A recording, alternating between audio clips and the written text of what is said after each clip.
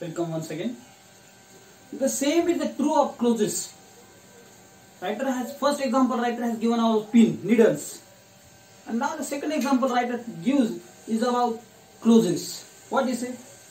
Formerly, the whole work of making clothes, from the shearing of the sheep to the turning out of the finished and washed garments ready to put on, had to be done by the country by men and women to the household, especially the women. पूर्वी कपडे विणण्याचं किंवा कापड विणण्याचं काम सुद्धा पूर्णतः खेड्यावर विशेषतः महिला करत असे. But now, due to machinery and big factories, it has changed. It has changed drastically. Production has increased, no doubt about it. खूप मोठं प्रोडक्शन वाढलंय. पण the job of the people from the rural area has been vanished. So that to the day, an unmarried woman is called spinster. Nowadays, nothing is left of all this but the sheep shearing. काहीच राहिलं नाही. फक्त ship मेंढ्यांचं उलन काढण्याचं काम आता फक्त खेड्यावरच्या महिला किंवा त्या करतात किंवा खेड्यावर होतं. बाकी right from then till the cotton or to the dress, everything is made in the factory. Like the milking of cows is being done by machinery. Next example, he has given the milking of cows, buffaloes. Are you getting it? It's been done through the machine. गाई मशीनचं दूध आता मशीनने काढलं जाते. As sieving of it, give a woman a sheep today and ask her to produce woolen dress for you, and not only will she quite unable to do it, but you are as likely not to find that she is not even aware of any connection between sheep and clothes. आता sheep आणि clothesचं काय connection आहे हेही कुणाला सांगता येणार नाही. इतकं मशिनरीने आपल्याला हँडिकॅप करून टाकलेलं आहे. Sausage. See, this is very socialist attitude, and you will find that in each and every line you will find that he is opposing and he is criticizing the machinery. Machinery in the form that it has bring the capitalism. करोडो रुपये छापतात, पैसे कमवतात उद्योगपती. बघा तुम्हाला एक example आहे. आता टीव्हीवर छान जाहिरात लागते. मी त्या दिवशी युट्यूबवर बघितली. एक खेड्यातला व्यक्ती कपडे घ्यायला जातो आणि त्याला विचारतो या शर्टची काय किंमत आहे. तो मॉलमध्ये जातो. एक छोटा शर्ट असतो, तो सांगतो 3000 रुपये असतात. शर्ट फार कॉस्टली झाले आहे. आणि त्याला आश्चर्यचकित होतं का मी 1 क्विंटल कापूस 3000 रुपयाने विकतो. 1 क्विंटल. आणि त्याच्यातल्या 1% कपडे कापूस वापरून जो कपडा तयार होतो तो मला 3000 ला मिळतो. R you getting it? म्हणजे जो प्रोड्युसर आहे, मुख्य प्रोड्युसर आहे, जो उत्पादक आहे, त्याला काहीच पैसे मिळत नाहीये. आणि जो त्या प्रोसेसिंग करतो त्यावर तो खूप पैसे कमवतो. 1 क्विंटल कापसा मागे तो 10 क्विंटल चे पैसे कमवतो. R you getting it? This is the difference that G.B. Shaw want to point out in front of all of us. आपल्या सर्वांसमोर G.B. Shawला हे बाहेर करून दाखवायचं, हे बाहेर आणायचं आहे. When she gets her clothes, which does buying them to a shop, she knows that there is difference between wool and cotton and silk, between flannel and merino, perhaps even between stockinette and the webs. But as at how they are made or what they are made of, how they come to be in the shop ready to her to buy, she knows hardly anything. महिलांचं example they.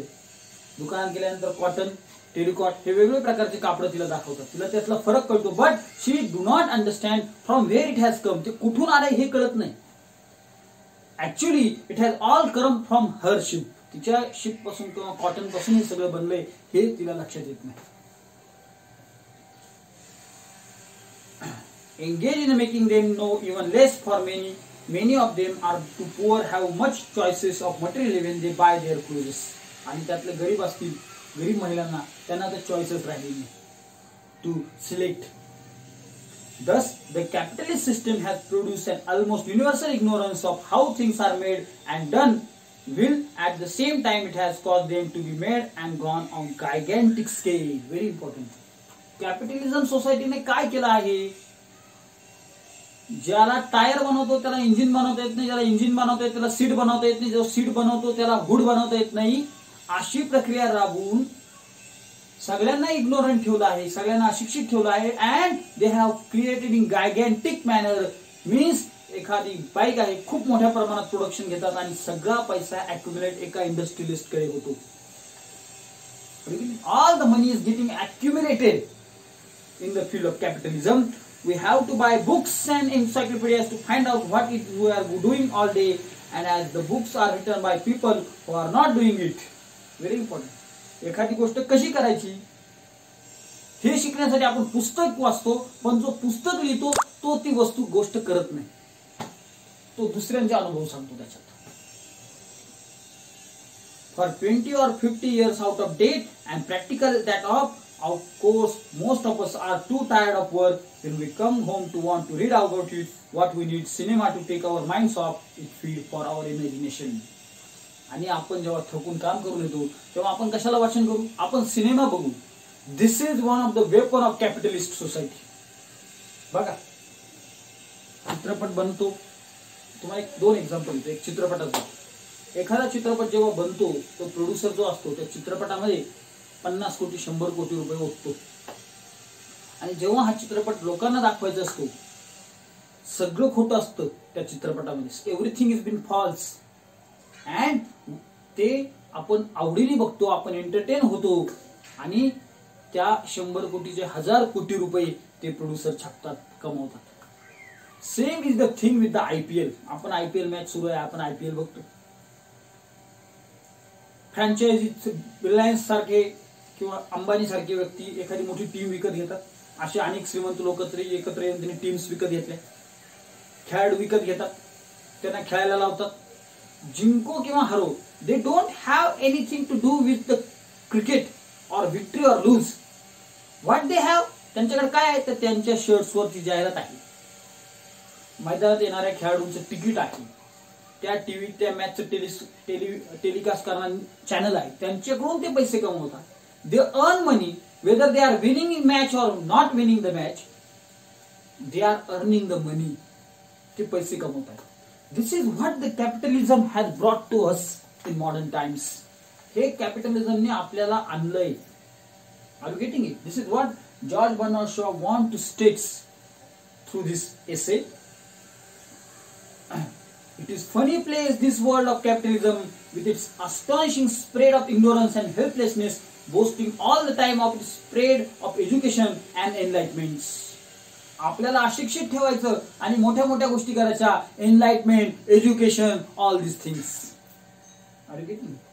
Nobody tells us the truth. कुणी आपल्याला खरं सांगत नाही.